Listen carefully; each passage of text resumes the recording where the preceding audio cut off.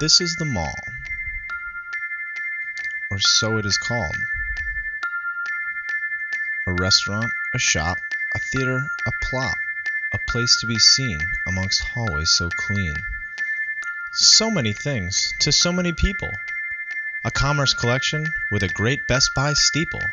The guys and the dolls, they all gather here. They're smiling, what fun, as they strive to appear like the stars on TV, on a great shopping spree, or the gamers addicted to Halo and thefts, who come to the mall to begin a great quest, or the hipsters too cool to be a capitalist's tool. You'll find them all around in this small walled-in town. But amongst them one man stands alone in his ways. He comes to the mall to set panic ablaze. But wait, I forget, you know not this man's tale. He's a man amongst men, save for one small detail. His golf game is great, he shoots under par. At work he's an ace, drives a company car. And his family, well, see, they love him quite dearly. But his problem, oh dear, will appear all too clearly. For in this man amongst men, this one small detail is a fear of the mall and all it entails. He dreads the long corridors, the bright-colored lights, the hipsters too cool, the young girls in tights.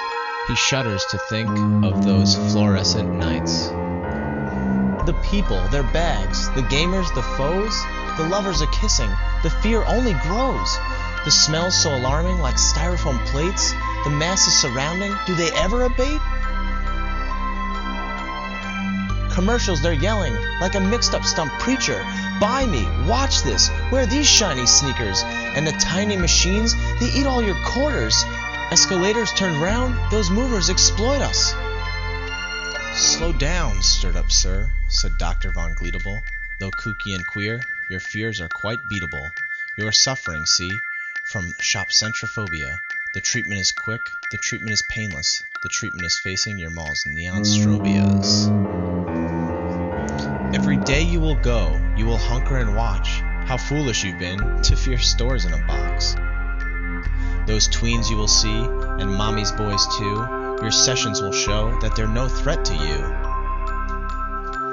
So each day this man went. He hunkered, he watched, but the sights did not soothe him. The plan had been botched. Something else was occurring. His fear grew and grew. Something else was afoot. This feeling was new. While his panic augmented, he began to adore it, like a boy in a hollows, set to explore it. The signage loomed larger, people drew closer, his fear pounded louder. He loved it.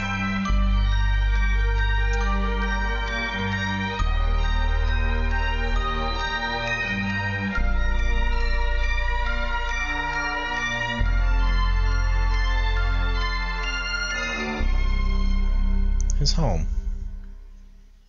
Home was different. It was not very loud. It didn't smell funny. It was not at all proud. But something was missing.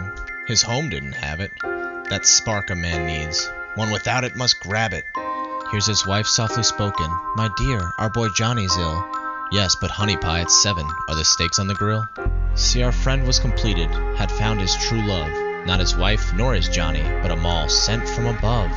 He went to his shrink, so merry and gay. Doc, I'm cured, he exclaimed, in his rapturous way.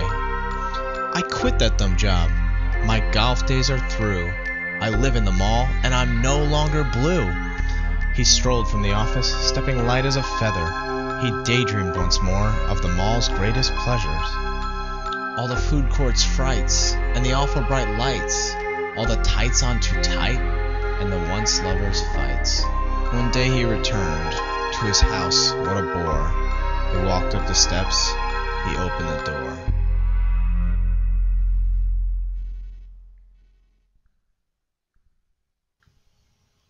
His dear wife sat crying.